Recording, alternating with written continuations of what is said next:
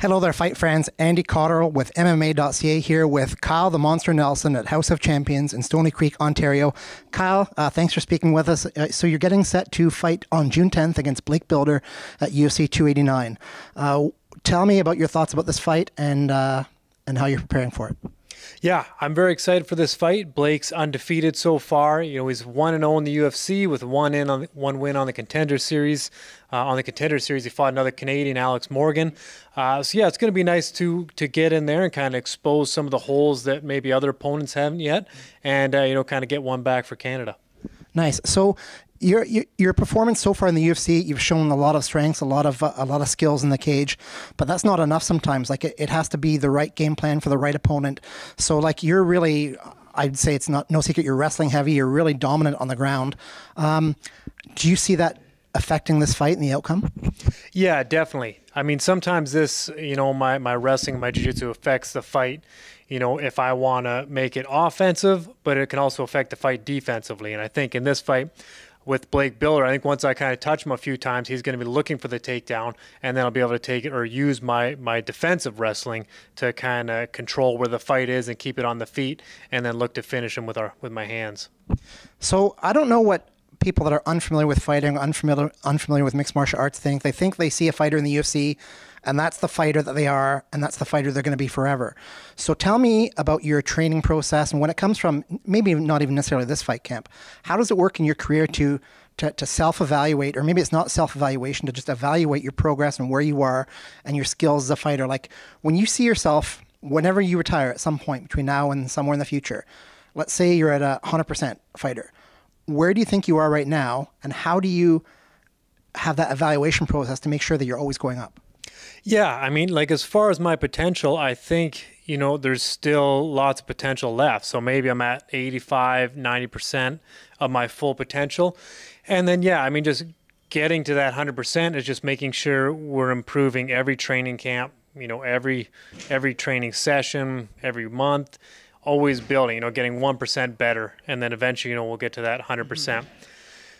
And with that, I mean, some stuff we take from fights.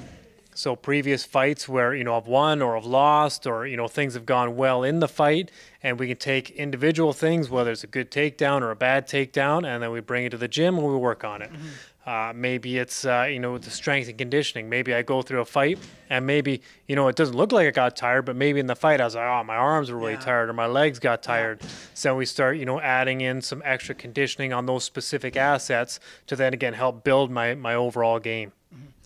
Tell the fans who are watching who your team is, who you train with, and who prepares you for the UFC fights. Yeah, so, I mean, I do most of my training at House of Champions. I also travel up to Muskoka Martial Arts up in Gravenhurst. Then I do some sparring and stuff at Niagara Top Team with, Mike Malott. Deanna Belabitza is one of my, close training partners. Jazz Divisius. I mean, Anthony Romero, Aaron Jeffries. Like, we got so many people that were, in this kind of GTA, kind of Southern Ontario area, and so we have guys competing in UFC, PFL, BFL, Bellator. So I think this is kind of the hotbed for Canadian MMA right now, and I'm very fortunate that I get to work with all these guys. So it is a pretty unique situation. I know elsewhere in the country, sometimes they're very territorial and they don't like sharing training or coaches or training methodologies or things like that. So you're seeing a lot of success come out of this area. So I'm wondering if that will become a blueprint for other areas possibly. I mean, if they're smart, yeah. Working together, again, I'm never going to, I'm not going to be fighting, Aaron Jeffries in Bellator, different weight classes, different organizations. Mm-hmm. Anthony Romero, 155, he's in PFL.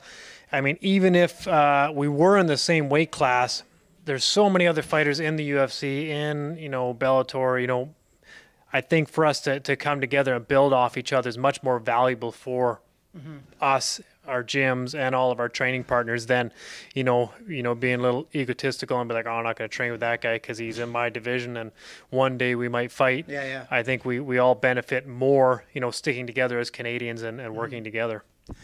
So you do travel between Stony Creek, Ontario and Muskoka for your training.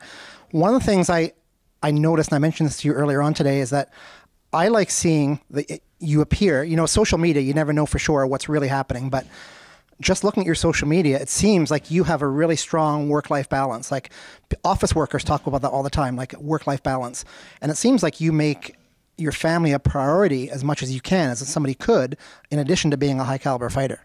Yeah, absolutely. That's something that's taken a little bit to grow into. When I was younger, everything was fighting. It was put my chin down, and just focusing on fighting 100%. But, once you have kids, you can't be as selfish anymore. And, MMA is a sport that you need to be selfish to some degree in, because you need to make sure you're at your peak, you're at your best, you're taking care of yourself.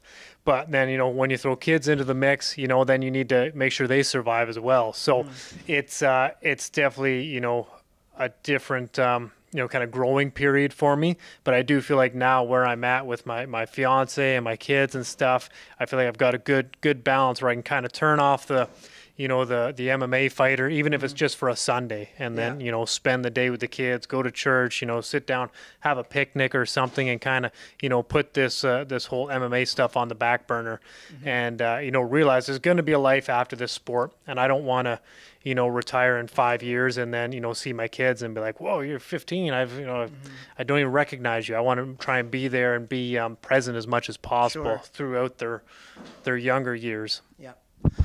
Tell me what your thoughts were when you heard that you're going to be fighting in Canada at a UFC.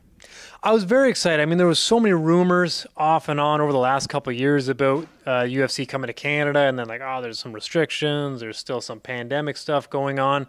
So it was never really 100% for sure. So when it finally, happened, we're like, awesome. It's in Canada.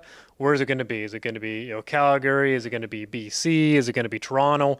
But I mean, just being in Canada after so many years off, it's great to be back. And I think the fans are going to be very excited. I think I've got messages from people all over Canada. They're going to be flying into BC to watch the fight. So very excited to have friends and family there. And hopefully they can come back again to Canada, hopefully over here on the East Coast or, Toronto. So it's funny when Canadians go down to the United States, there's an attitude. Well, first of all, we've all heard the USA chants, and I'm sure you've gotten some of those before when you fought down there. It's not going to happen this time. You're going to be in Canada.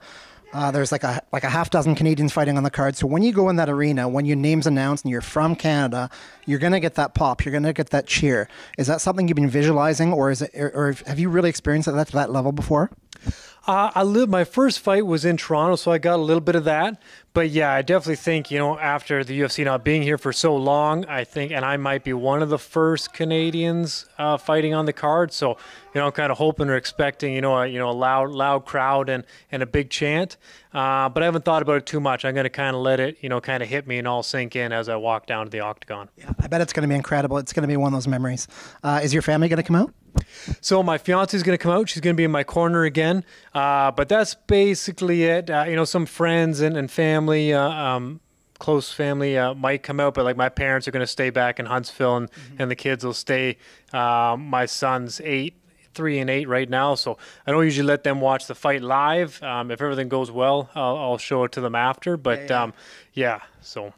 Nice. Well, Kyle, any last words? Anybody you'd like to thank or anything you want to say to the fans before we go?